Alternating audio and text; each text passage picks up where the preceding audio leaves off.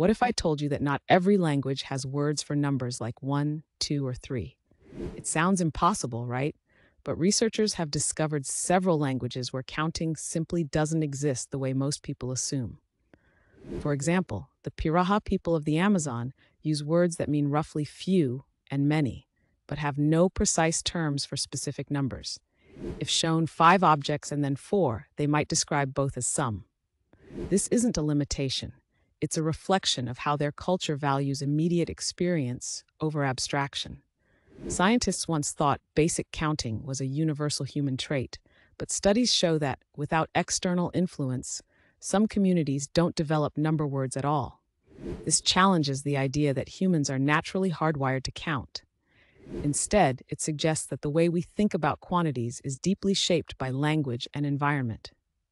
So next time you count to 10, remember, the ability to do so isn't as universal as you might think. Our minds are shaped by the words we use, and sometimes not having a word can mean seeing the world in a completely different way.